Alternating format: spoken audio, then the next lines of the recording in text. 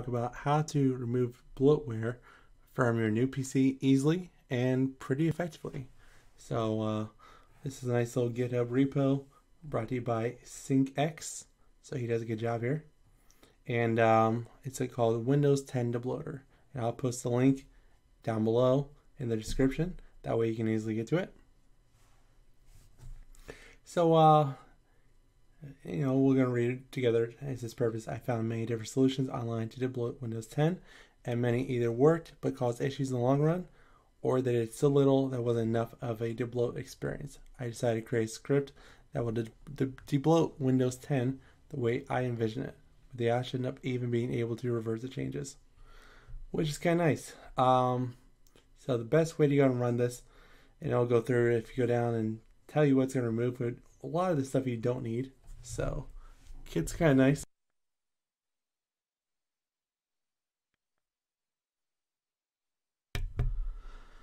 What you want to do is you will go to the top and click on clone or download, and click on download zip. Click save. Click save as, and then save it to your desktop to make it easy on yourself. Click save. All right, and then we'll go to minimize this for now, and then right click and click extract all, and then show extracted files when complete. Sure. All right, so there we go.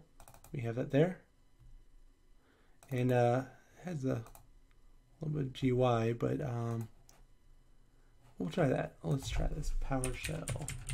So you want to search for Powershell, Windows Powershell, and then right click and click Run as Administrator. That allows you to make changes to the system, because if you don't run it as administrator, most things will get denied. Alright, so let's try the GUI version of this. Alright, so right click, select all, copy, go down here, Control V, and then hit enter. Alright, then it'll give us options here. We can remove all bloatware, we can remove bloatware with blacklist, we can remove bloatware without blacklist. And then I actually want to go ahead and remove all the bloatware, because that's if I find that I need something, I can always go ahead and reinstall it. So it's not a big deal. So I will click this, and we're gonna move this out of the way. Actually, it's not gonna let me. There we go. All right, and we can see it's going through and actually gonna remove all the bloatware, which is kind of nice. And this takes probably 2-3 minutes to go ahead and run, so not too bad. And I'll be right back, and we'll go ahead and with the activities here, but we'll go ahead and wait for it to give me the next prompt. Still says removing bloatware apps, so we will go ahead and be patient here and give it a second.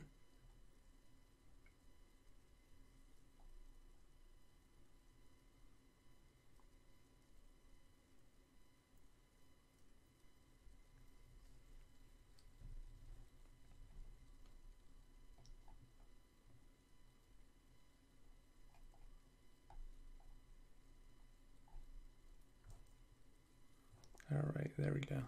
Should be almost done here. And I will be right back once it continues. Here, trying to remove all these apps. Okay. Xbox game overlay. Don't need any of this. This is actually quite nice. Flipboard, Twitter, Facebook, Spotify.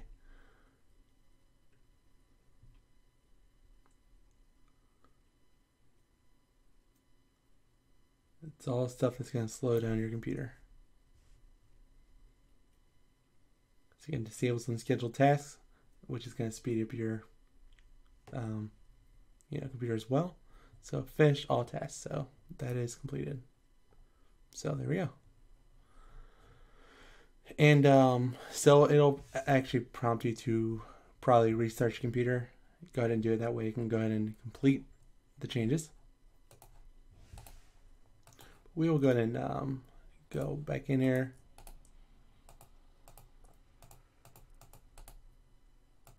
All right, we're going to paste it again. All right, it might actually not let me. Oh, there we go. Okay, because we still have the GUI. Okay, so now I do like the Edge PDF takeover because I like reading the PDFs in Edge. So I'm going to go ahead and click that. And it's going to set it back to default. Edge will now be used for PDF, which is kind of nice. And I also like Cortana, so I'm going to enable Cortana. And then she's been enabled. And I can test that. Let's see here. Hi, Cortana. Something went wrong. Try again in a little bit. Well, she didn't like that. So, let's try again a little bit. Let's try it again.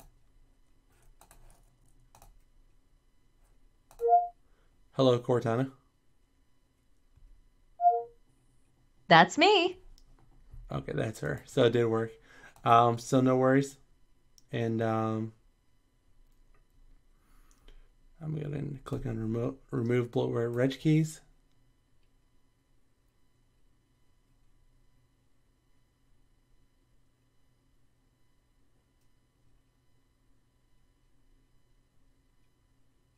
Okay, so pretty much that's all you need to do. You can go ahead and close out this, and it'll close out everything, and then you are basically set. You can go ahead and go ahead and delete these two items because you don't really need it, and unless you want to revert changes, which I'm not planning to, because if you go now and you go look at you go to apps. You'll see that your list is much, much shorter than it was before, which is really nice. So that's today's tip. I hope you enjoyed, and we'll see you next time. If this did help you, go ahead and subscribe to my channel. I will bring you more tips in the future. Thank you. Goodbye.